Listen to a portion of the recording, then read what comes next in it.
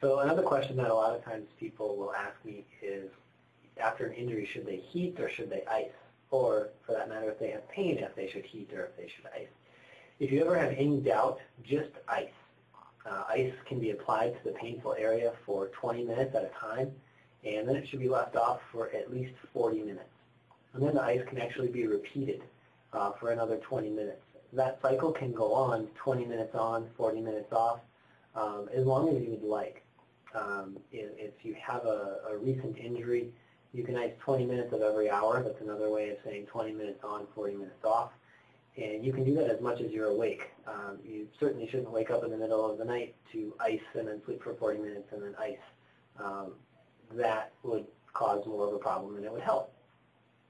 Heat can be used in chronic situations, meaning damaged, deteriorated joints that have been damaged for over a number of years, let's say 10 or 15 years.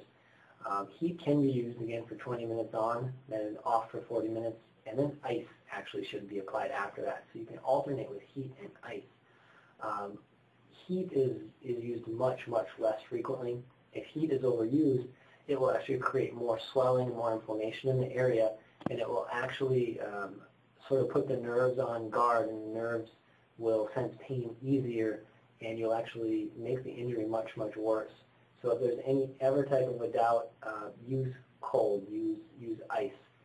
Heat should be used very, very sparingly. And once again, neither of them should ever be used for greater than 20 minutes.